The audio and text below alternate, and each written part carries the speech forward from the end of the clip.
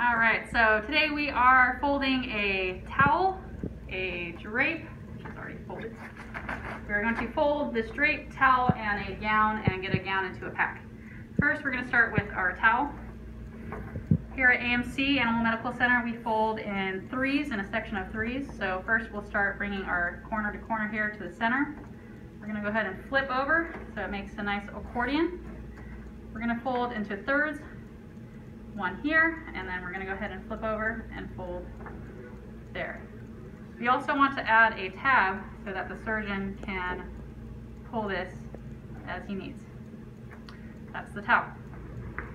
For drapes, fenestration drapes, we're going to go ahead and open it up here like that. We're going to want what's going to be known as the sterile side face down like that. We're going to start our fold here. We're going to bring our corner to corner and we're going to fold to the center. And as you see here, there's already a pre-made fold here, but we're going to ignore that and just go ahead and fold over here. Normally, I will take a lint roller, and I like to lint roll and make sure that there's no hair on my items here, but for folding purposes, this is just folding. We're going to go ahead and bring this side over and bring it this way and fold to the center. Now we have a nice accordion style fold.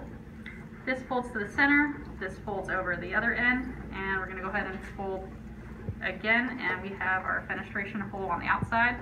This normally will sit on top of the packs before they are wrapped. All right, moving on to the gown. Pause for the cuts.